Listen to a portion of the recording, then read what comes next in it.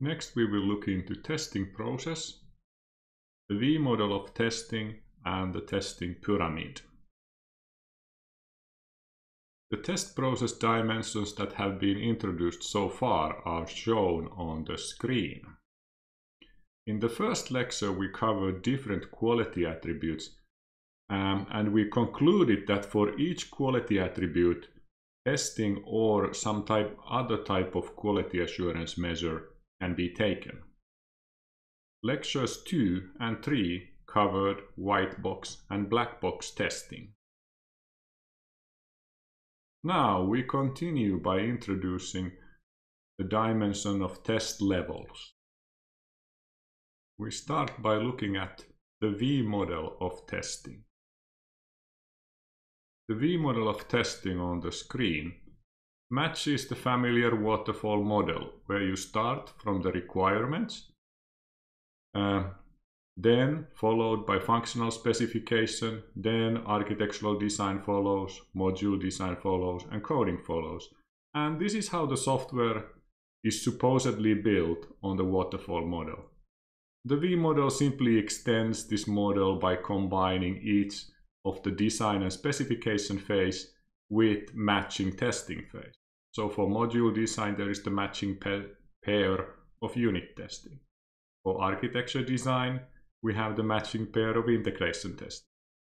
For functional specification, matching pair of system testing exists. For requirement specification, there is a matching testing pair of acceptance testing. Now I briefly go over the different testing levels. Unit testing, this is the smallest pieces of software that are tested, and typically this is achieved by different unit testing tools where the programmers write unit tests, for example using JUnit in Java or unit test library in Python. Next level is the integration testing. So there, multiple units, but not the entire system is tested. The definition of this integration testing depends on the context. So what is actually meant by the integration testing? It's context specific.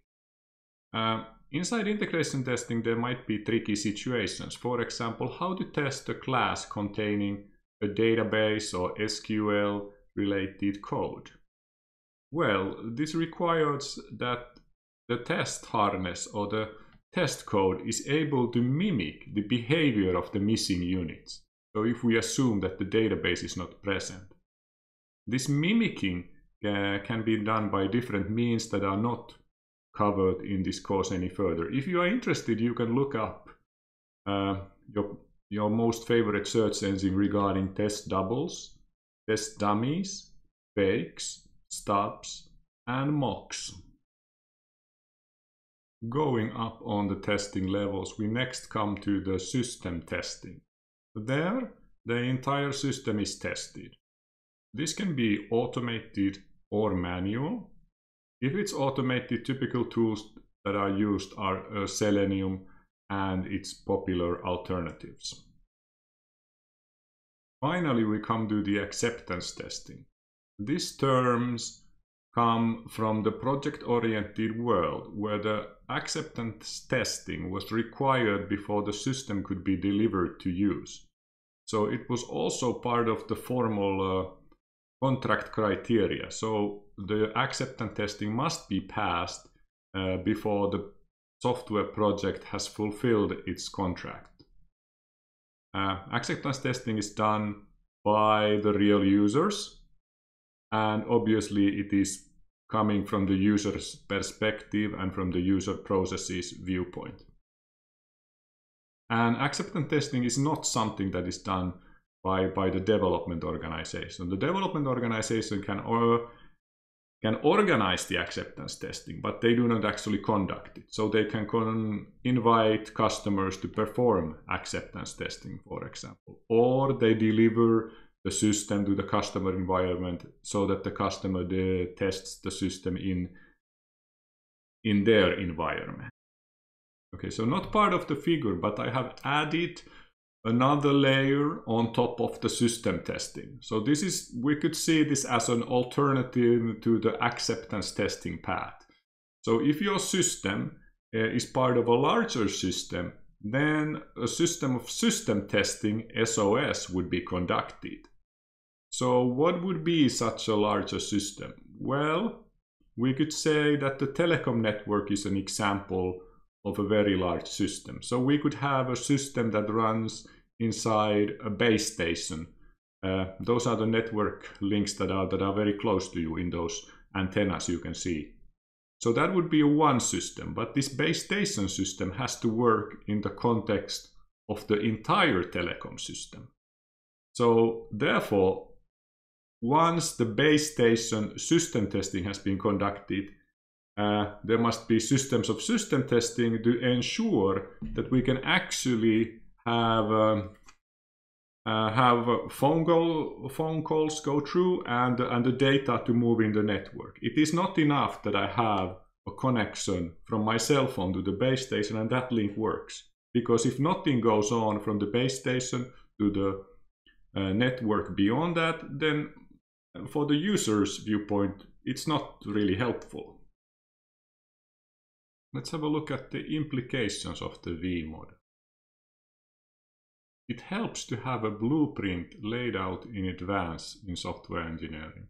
And in blueprint, in this case, we mean technical specification or design or anything else that is flowing from here on the left side of this image. So a requirements document would be considered a blueprint.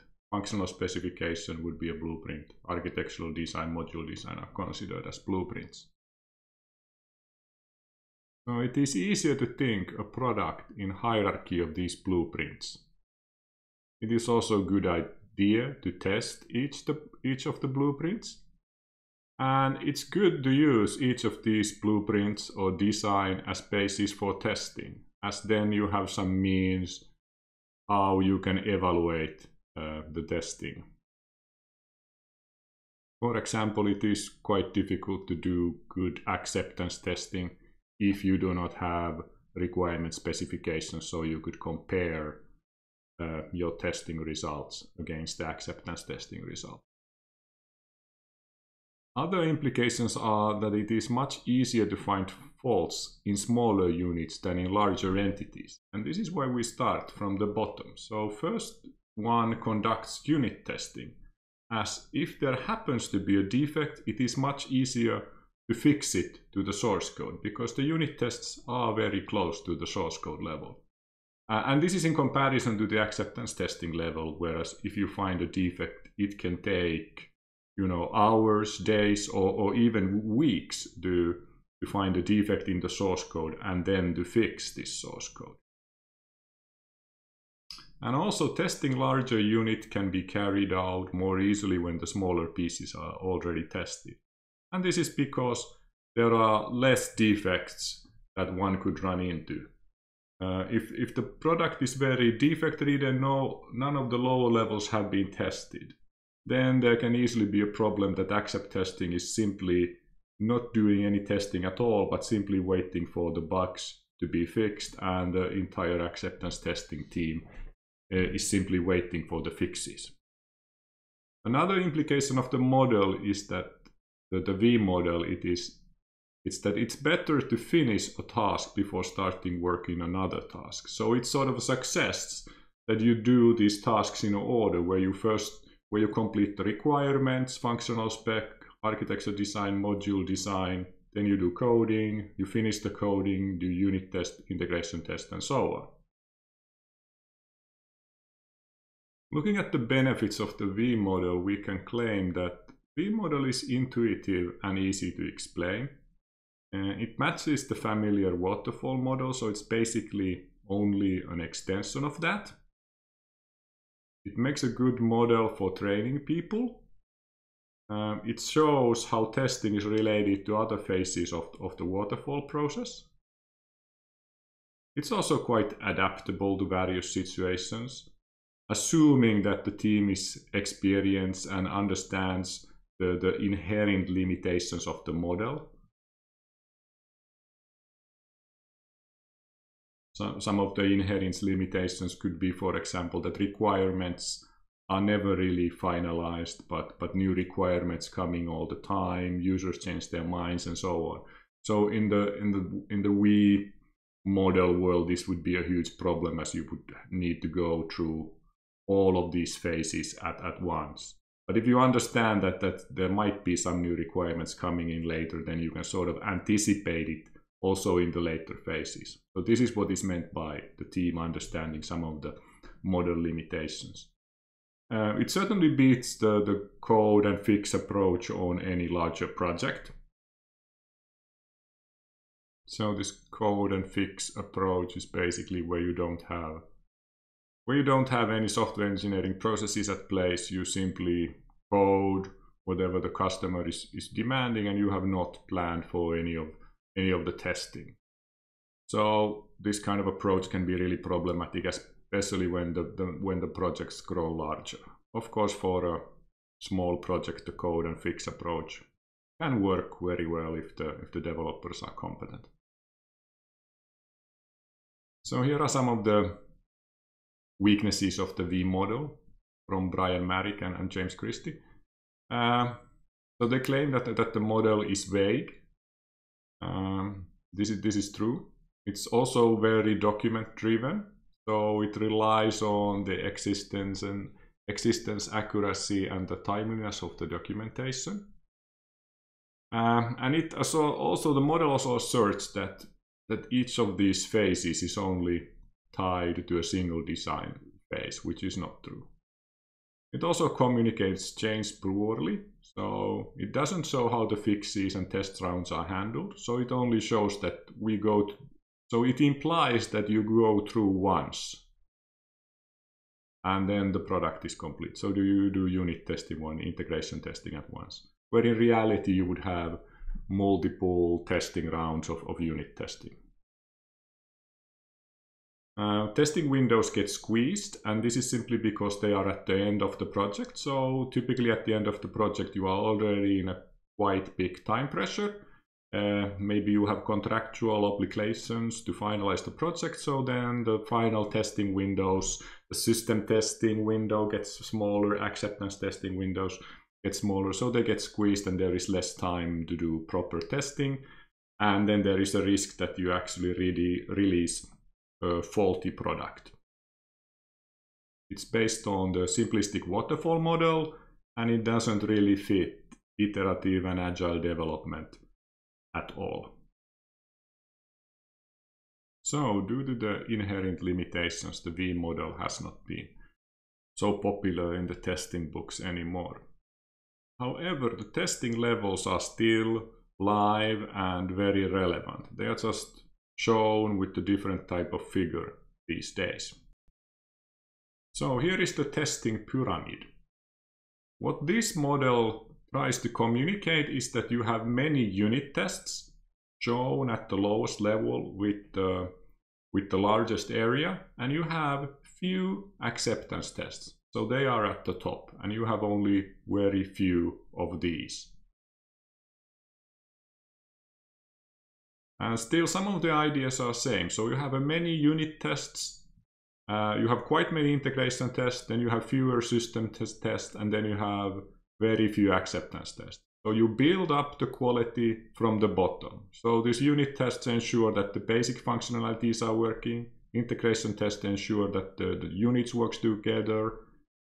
System tests ensure that the system works. And finally, at the top level, the customer accepts the system for use. And you only need very few acceptance tests on the top when you have already done good quality assurance on the lower levels by having many unit tests, many integration tests, and even some system tests. For example, the book Software Engineering at Google states that 80% of their tests at Google are unit tests. So the properties of the tests at the bottom is that they are cheap to develop and run, they are fast, they are artificial, they are small, and they are simple. So this is true for the unit test.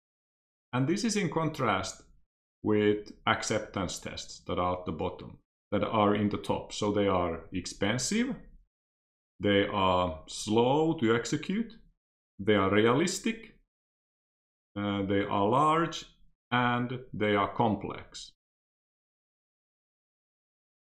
So it is quite expensive and slow to do acceptance testing.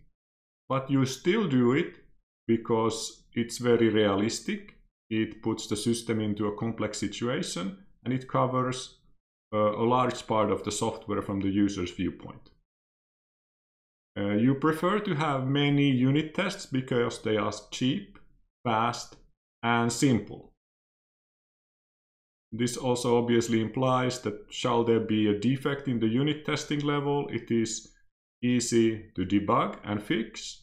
Shall you find a defect at the top level, it would be quite slow and complicated to fix. And if you go to your favorite image search engine, you can see different versions of the testing pyramid. For example, the first result here has unit tests, acceptance tests, system and constraints tests, exploratory tests, and other. And they claim that tests on the low level are automatically executed while the tests at the top level are manually executed, which can be typically the case. They also state that tests at the very top are not practical to automate. Exploratory testing is for finding gaps. And then they have a sort of area that is highlighted for acceptance and regression testing harness. The next figure highlights levels of unit component integration system acceptance alpha and beta testing. They refer to these lower levels as technology related testing, and the top levels would be business related testing. This image over here has automated tests basically all the way. So they have automated unit tests, automated component integration and API tests, and automated graphical user interface tests. And then sort of outside of the pyramid, they have manual session-based testing. And they also claim the ratios, so that on bottom level it should be 70%, middle level 20%, and top level 10%. As you can see, there is no official standard for this testing pyramid, but everyone has sort of their own interpretation of it. The commonalities are quite clear to see. So at the bottom level, we have a large body of unit tests that are typically automated. These are sort of ensuring that the technology developed in the software works. And then on the top level, we have manual tests or business tests or acceptance tests that ensures that the software satisfies the problem that the customer is trying to or wanting it to solve. Now we have added the third dimension on the test process dimension. So we still have the quality attribute viewpoint for software testing or quality assurance here on the z-axis coming directly to you. Then there is the accessibility based or the knowledge source based viewpoint on the x-axis. So do you use white box testing and code coverage, or do you use requirements documents and black box testing? And then on the y-axis we have the test levels, so unit tests, integration tests, system tests, and acceptance tests. And so far we have 3 dimensions for testing, but there is more, as we shall see in the next video clip.